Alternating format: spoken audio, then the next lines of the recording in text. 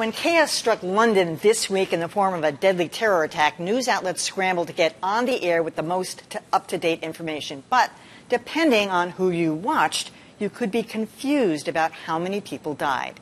The attack happened on Westminster Bridge, where police say a man driving a car plowed into pedestrians and crashed outside the gates of Parliament. In the end, 5 were dead, 4 victims, and the alleged attacker himself. During the coverage, some news outlets took a different approach to reporting the death toll on their banners, and at least one left the attacker out. In our lightning round, here's the question: should the attacker count when reporting death tolls? All right, here's the problem. If you're just using a banner over all of your reporting and all your information, and you decide that the attacker doesn't count, and you say 3 dead, that's inaccurate, right, because more people are dead. Mm-hmm.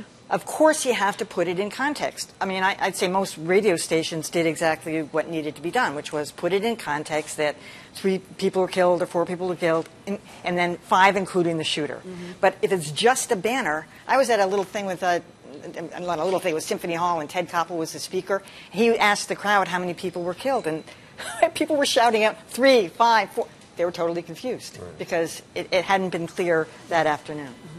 I like going with, and this has been debated in newsrooms for years. I like going with the full number and then saying including the shooter.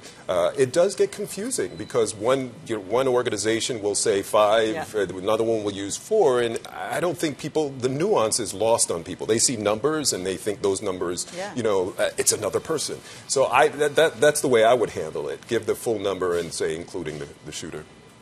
I don't have any problem with saying 4 dead in London following an attack, et cetera, et cetera. But if you say 4 dead in attack, that makes the perpetrator of the attack into one of the victims. And I got to say, on a gut level, I have a real problem with that. I would rather not have them get to inflate their death toll that they were hoping to inflict, and people who sympathize with them be able to cite one extra number. If you say in the attack, I think you stick with the people who are victims.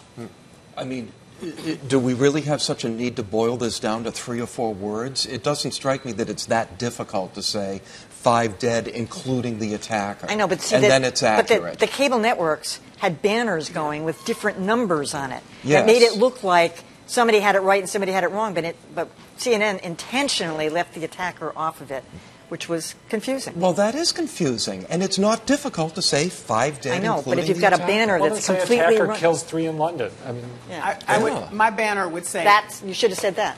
But then you have to point out that person also got killed, right? So my banner would say dead, 4 victims, 1 attacker. There you go. Now we're done. There you go. They didn't do that. Okay, but I'm just saying. All right.